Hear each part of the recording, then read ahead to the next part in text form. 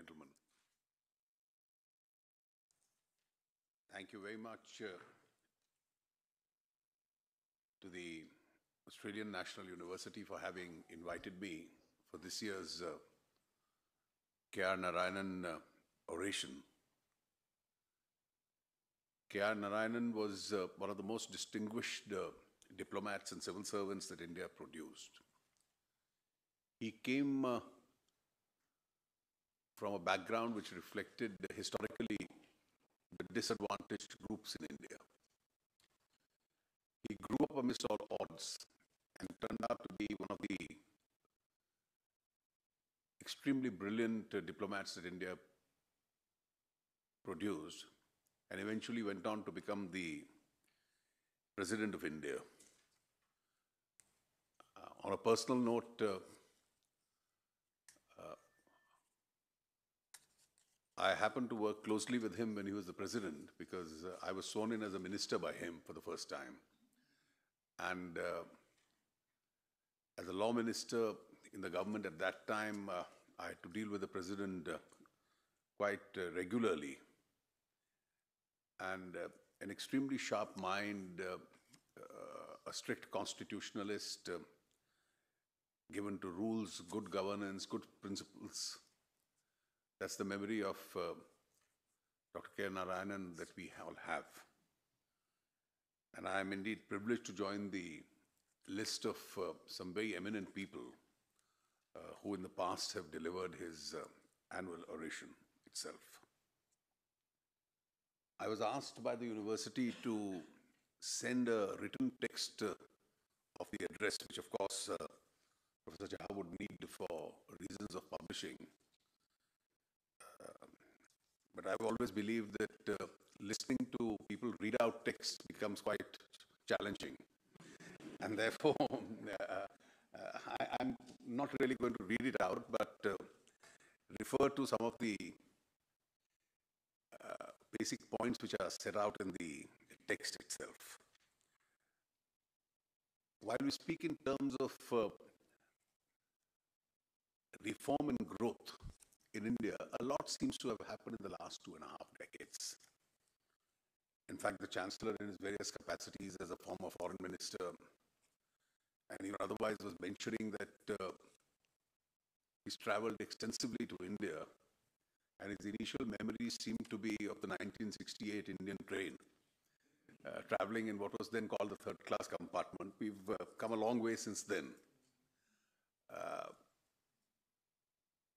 He did mention my fondness for cricket.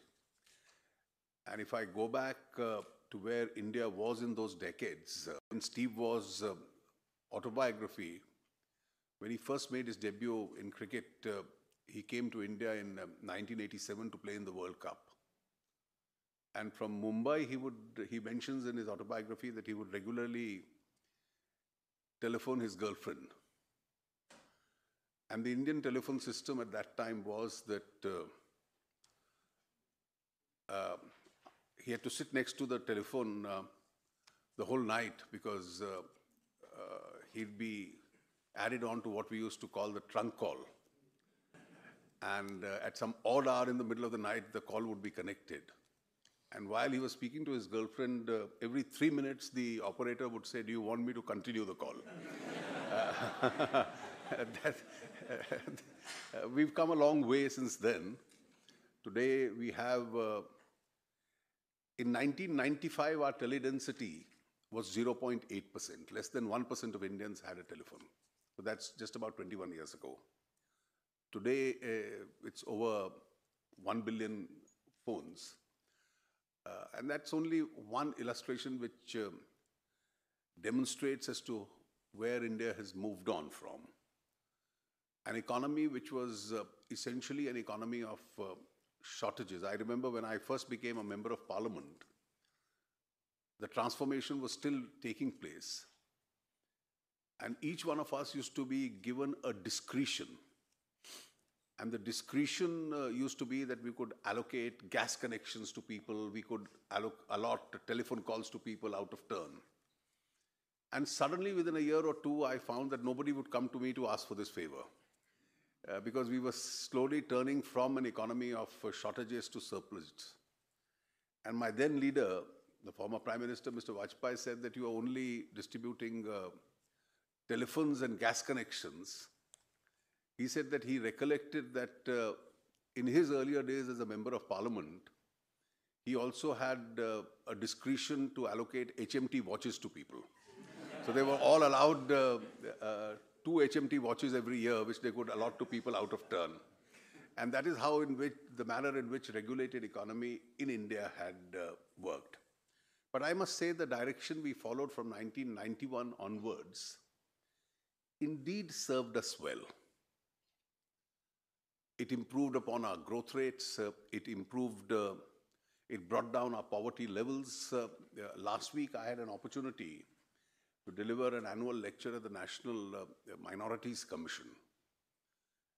And I was extremely pleasant with the research I did for that lecture, that the maximum depletion of poverty rates, even amongst the minority communities, took place post-1991. So as India grew and the economy improved, because prior to 1991, we were quite happy and satisfied as an economy with a smaller base, growing at about 2 to 3% every year. And the world would sarcastically refer to this 2 to 3% growth rate as the Hindu rate of growth. And this was incapable of either depleting poverty levels in India or giving enough resources to the state in order to improve the lot of people which had to be addressed. But post-opening out in 1991, successive governments did their little bit. And the present government seems to be taking that to its logical conclusion. But one important aspect of the economic debate has been that have reforms really helped the economically and socially deprived sections of society? And in the initial years, whereas it was for the then governments a little more difficult and challenging to market reforms, because the arguments was that this really has helped businesses, this has helped private sectors to grow, but has it really impacted on the life of those who otherwise have been used to living in adverse circumstances? And this includes a very large section of population. We have large sections of scheduled caste and scheduled tribes, which are historically disadvantaged groups. Amongst the backward castes, we have the most backward communities which didn't have any sources of employment. We, of course, have a significant section of the population. At one stage, it was more than 50 to 60% which lived below the poverty line. We still have a considerable section which leads that life. We have some groups of minorities which have not economically prospered as well as the other groups. And therefore, how has this entirely impacted upon them? Sectorally, if we see the growth of the Indian economy, our services sector seems to be the best performing sector. And even in otherwise a global slowdown environment, our services sector even today grows at about 9 to 10% a year. And that's a very rapid pace of the growth of the services sector. Our manufacturing sector can do better, but it's our agriculture which is the real challenge. And if we look at the inequalities created by the people in the rural areas, almost 55% of India's population even today is dependent on agriculture. And being dependent on agriculture, the share of agriculture has shrunk to almost below 15% of India's GDP. And that only shows that 55% plus of the population depends on this 15%. In some larger or lesser measure, successive governments in India have been following enough. Where do we stand today? Before I come to the subject of financial inclusion, where do we stand today? In terms of growth rate, it's a challenging situation globally for the whole world. The entire global economy is facing one of its most acute challenges in recent history. And I think the new norm itself is unpredictability. It is not stability. We are not sure how long this phase is going to last. The oil prices, the commodity prices have hit a rock bottom. Growth rates across the world have been impacted. And just 2.5 years ago, the Economist did a economic order which have taken place. Thankfully, have not made that analysis come true. But the eye seems to be a faster growth rate. Are we in India satisfied with this? Well, if we look at how the rest of the world is doing, I think we are rated as the fastest growing major economy in the world. But if we measure it by our own standards, we believe we can do slightly better than this.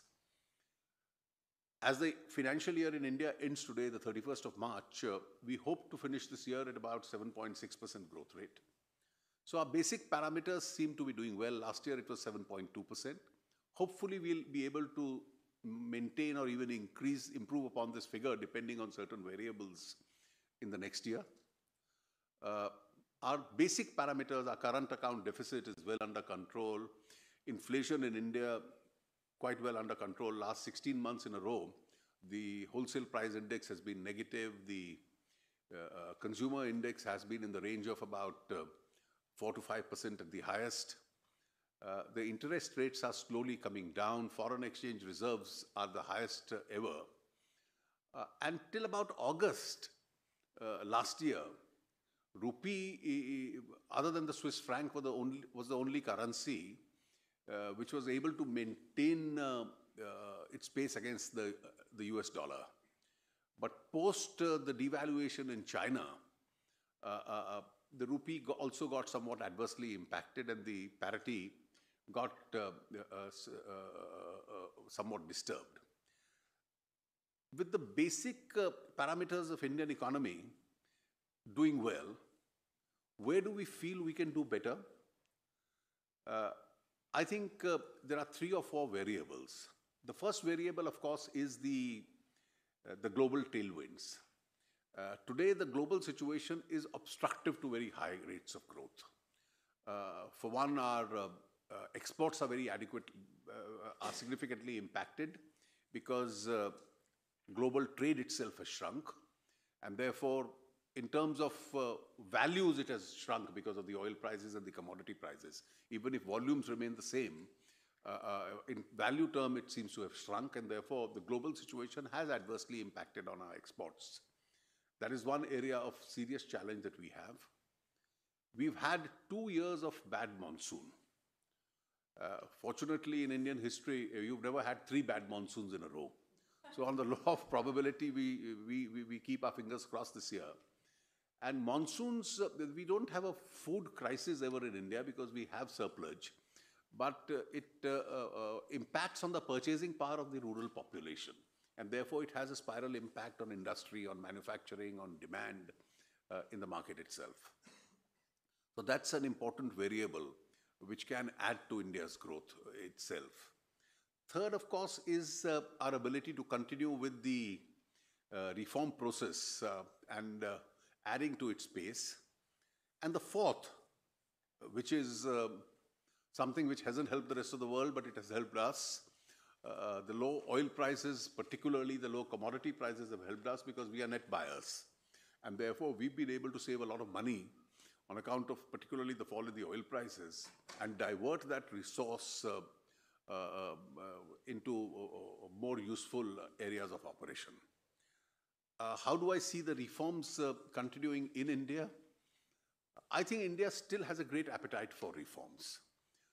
There is a clear realization in India that India, post the 1990s, is a much better country to live in. It's doing much better than it was prior to that. And therefore, there is a larger political consensus that governments, both at the center and the states, continuing with reforms. Reforms unleash energies of Indians. They allow free flow of capital into the country. They remove all forms of restrictions. And therefore, with the strength of the entrepreneurship, the economy itself is able to grow. So as a part of the reform process, we've opened up the economy significantly. Almost all sectors are open to foreign direct investment. In greenfield investment, we have the largest anywhere in the world which is coming into India. In the last 1 year, foreign direct investment itself has increased by 40%. Addition to this, we had a bad reputation for not being the best place to do business in. And therefore, we had to reform our systems. And therefore, considerable headway work has been done in this regard, both by the central government, the states government. And therefore, there is a significant amount of ease which has come in. We've moved up the global rankings. We had a fairly aggressive taxation system, a direct tax system, which we've rationalized, now trying to bring down taxes to a global level. I was speaking to my counterparts in Australia. Our taxes are more reasonable than the ones you pay here. Indirect tax, of course, you've been a decade and a half ahead of us. We are now trying to implement the goods and services tax.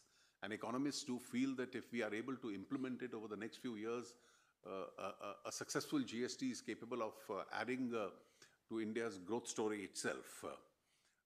Our main concentration in terms of expenditure now is into rural India, because one of the objects of public finance has to be to fill up the pits wherever you find them, and of course on creation of physical infrastructure. I think these are two very important areas where public investment has been going. Our infrastructure, almost every part of it, whether it's the railways, the rural roads, the national highways, the ports, the airports, the power sector, I think these are all areas where there is a huge amount of activity and growth taking place these days. And they require a lot of investment, and I quite candidly concede that kind of investment is certainly not available in India. And therefore, we've been reaching out to investors, pension funds, superannuation funds world over to come and invest in India. And by keeping this entire reform momentum on, we intend to add to India's growth story. Now, one aspect of financial inclusion, when I spoke in terms of investment in the rural areas is concerned,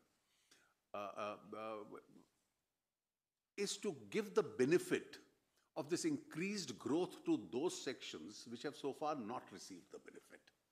So what is our long-term planning about rural India?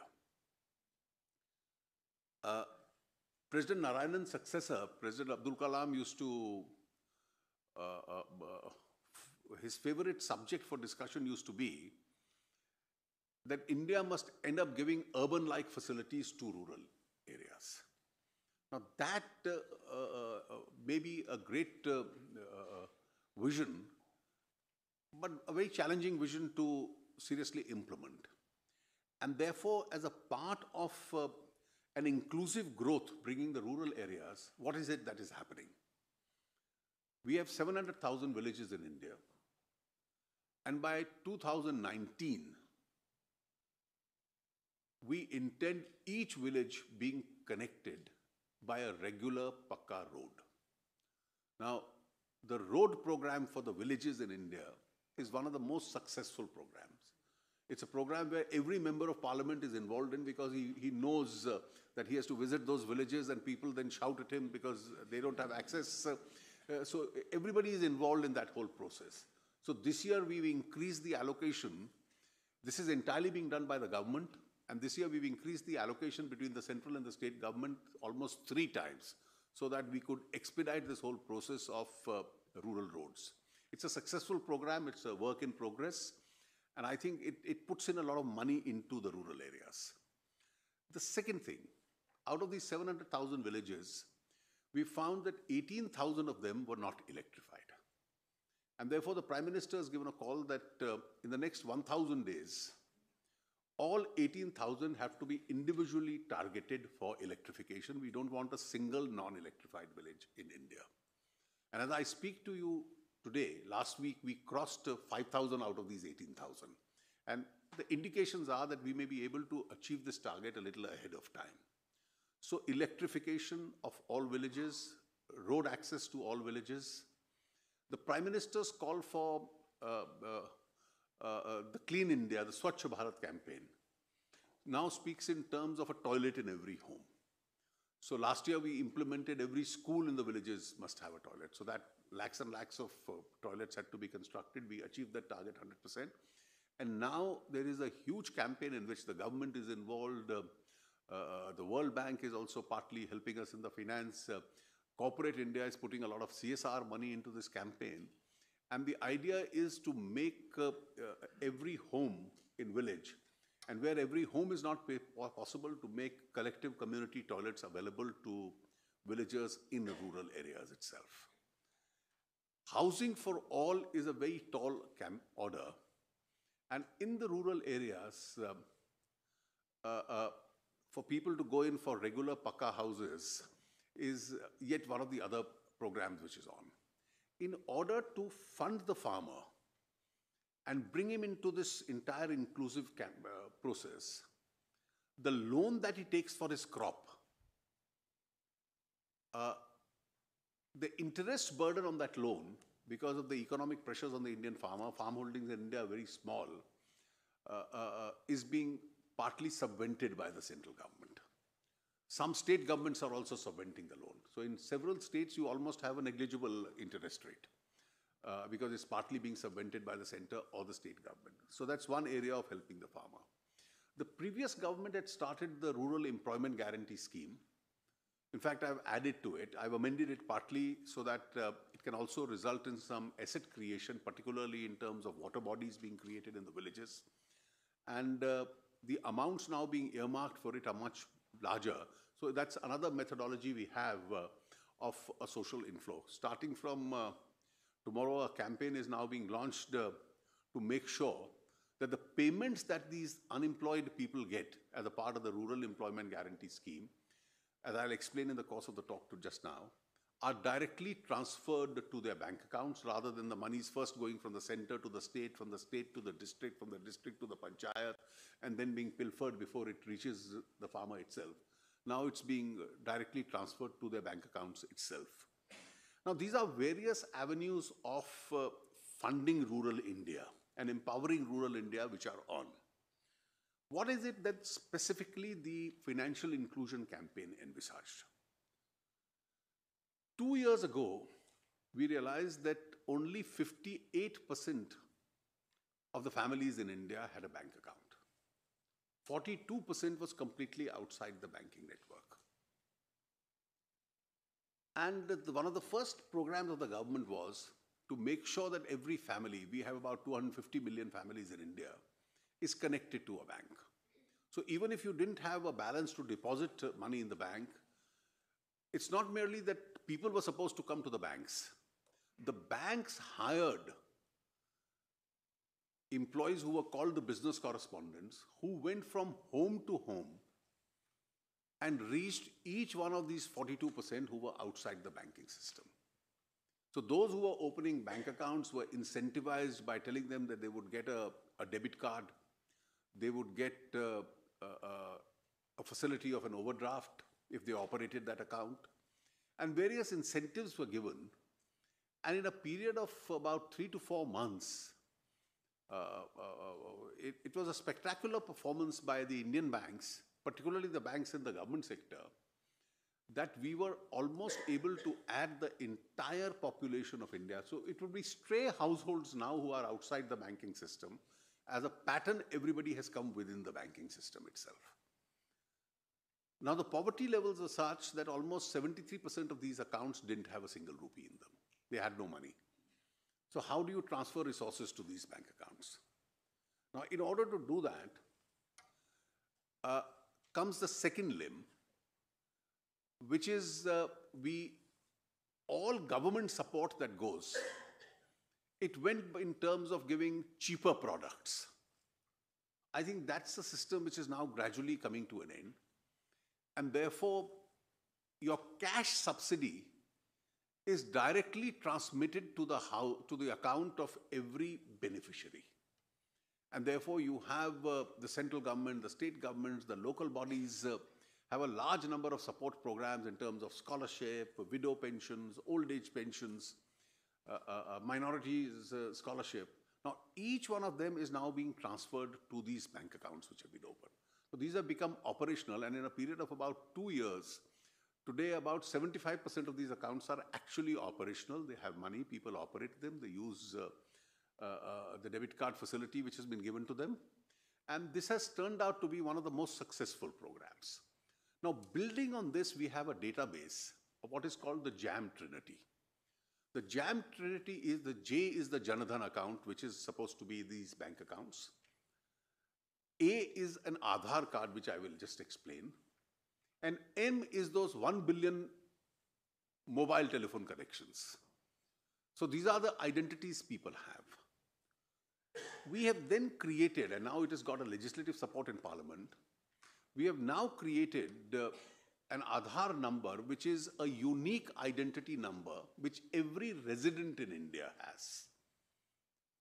Now, already about 1 billion people have been allotted this. The percentage of adults is about 98%, though amongst minor children, it's still lagging behind about 67%, and we are adding about 5 to 7 lakh people per day who get this unique identity. This unique identity has some particular features of the individual, as also every individual is now identified by this number. Now, this enables us to identify those who need support. There are a large number of subsidies. In India, petrol was subsidized, diesel was subsidized, cooking gas is subsidized, food for poor people is subsidized, fertilizer for farmers is subsidized. So all these state support subsidies, the challenge with regard to these subsidies was that they were unquantified amounts, which was given to an unidentified section of people. So when the scheme started, each one of us, including me, were getting the benefit of a cooking gas subsidy. Now, there's no reason why this subsidy should have been made available to people like me. So we started a campaign for eliminating those who don't deserve this subsidy. We had a parallel campaign called Give It Up. People should voluntarily give it up. Fortunately for us, the oil prices fell, so we were able to link petrol and diesel to the market. The cooking gas subsidy now reaches, and if you look at the numbers, the magnitude of the work done, when we opened those Janadhan accounts, the number of accounts which we were able to open were 210 million, 21 crore accounts. So and this was all done in a period of about 4 months. The cooking gas subsidy now goes to the account of 140 million people each month.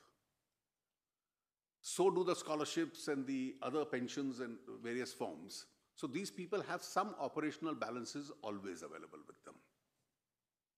Now, this experiment of Aadhaar, now that it has a statutory backing, we intend now using it as a pilot project for fertilizer in the first instance, for food in the second instance, and wherever it is possible, we will see if this can be implemented. On cooking gas, it has given us a subsidy saving of about 25%, which is a considerable amount because that's all a pressure on the revenues of the central government. And this money can be utilized for helping the various people. And in order to demonstrate this point, as I'll explain later, we've added this as a part of the Social Security campaign.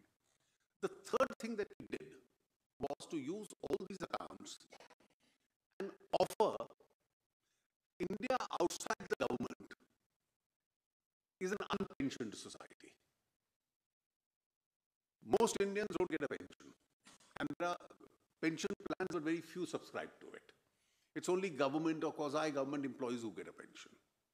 So I've been saying from day one that there's a need to make India into a pension society. And some of my proposals, though well-intentioned, run foul of a certain section because people don't realize the consequences of when there's nothing to fall back on.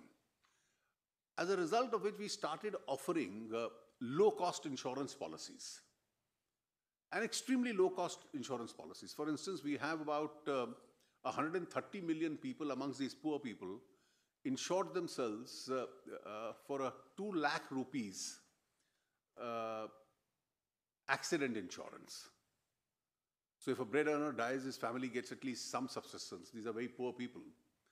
And the total amount of premium that was to be paid out of these Janadhan accounts is only 1 rupee a month, which was a nominal account. And therefore, to bring people into financial inclusion and social inclusion, I think this is a step which went long further. We similarly brought in a normal life insurance policy, again reasonably low cost, and a pension scheme for them.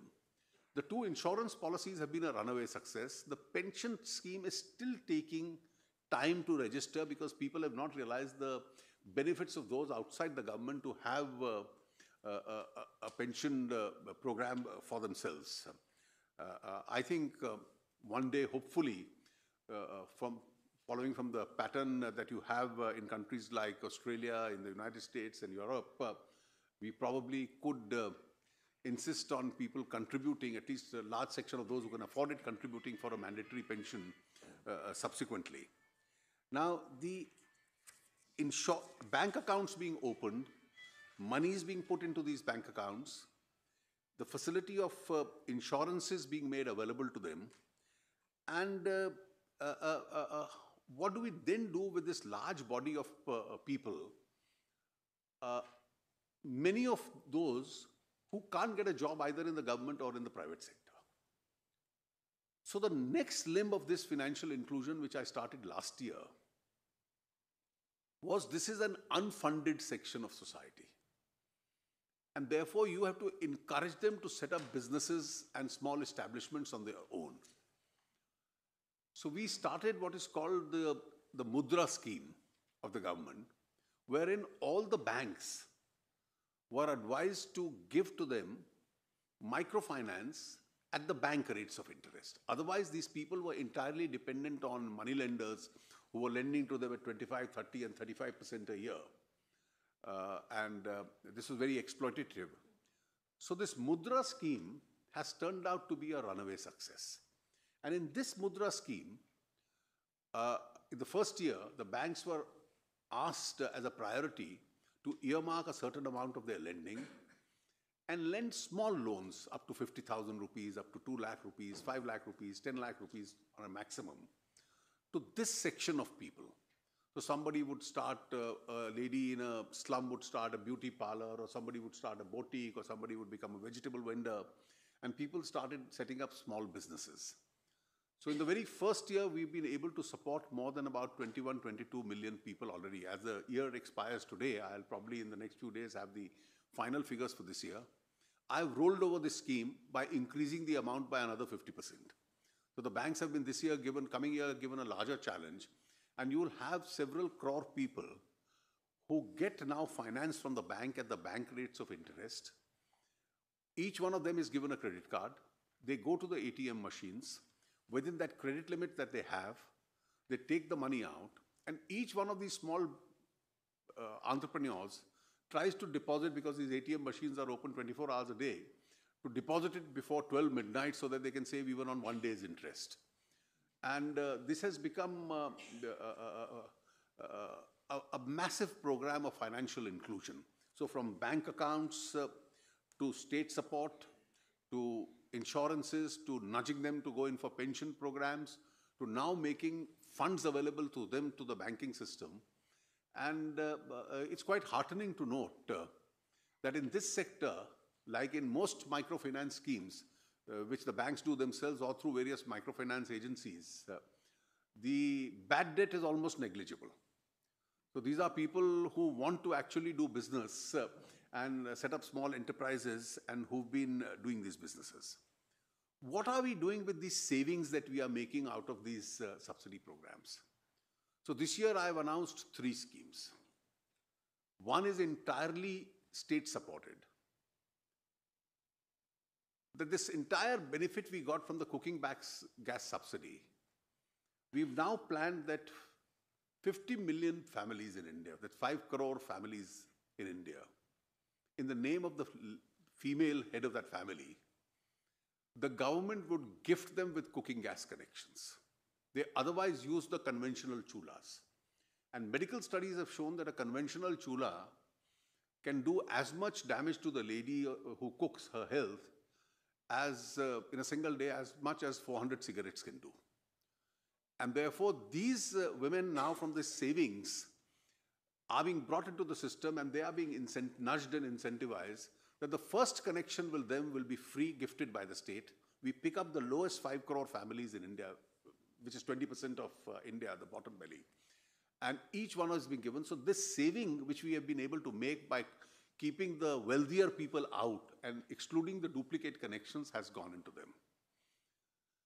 The second area, for the Indian farmer, we've now come out with a very low-cost insurance scheme, crop insurance. Because if the crop fails, you will hear stories of Indian farmers being pushed to suicide because they are not able to return the loans. So that he can get back his investment and a little return on that, even if there is a crop failure. So he'll pay 25% of the premium is to be paid by the farmer, 25% by the state government, 50% by the central government, and therefore any farmer who wants his agricultural crop to be insured has the benefit of that insurance. And the third part of this this monies that we have saved, which we have used for this purpose, is a health scheme which I have announced, which is in 2 parts. 1/3 of India's population, the lowest 1/3, will all get at state expense a health insurance which covers hospital charges up to a certain limit of 1 lakh rupees. Anybody who's a senior citizen in that category will get an additional cover of about 30,000 rupees. And this is an annual insurance policy that they get. And therefore, a crop insurance, a health insurance, crop insurance subsidized substantially by the state, a health insurance subsidized entirely by the state, and to the weaker sections, a cooking gas facility given in the first instance entirely by the state. Now, this is the area in which we've been taking India's financial inclusion. The net object of this exercise has been that wherever you grow faster, the state gets more revenue, the state is enriched, and therefore you make your systems in order that in addition to the natural advantage of jobs being created and so on, you are able to use this additional resource to pump up into the areas which need to be supported. The last scheme which, as I go back to India, which we are launching in the coming week, is something called Stand Up India. And Stand Up India addresses 2 sections of Indian society, and that's the last point I have to make. It addresses the scheduled caste and the scheduled tribe, which is the socially disadvantaged groups, and it addresses women. So every bank branch in India, public or private, has been requested to support 1 entrepreneur from the scheduled caste, scheduled tribes category and 1 from the women entrepreneur. They will give them a loan up to 1 crore rupees and create, in the first instance, about 250,000 new entrepreneurs coming from these sections which have not actually seen too many entrepreneurs coming up. That's a scheme we intend to launch as a part of this support to the social sector and the financial inclusion schemes that we have. Hopefully, in years to come, as governments earn more resources, I think the benefit of resource reaching these sectors itself will continue to increase. That's all I have to say, and thank you very much.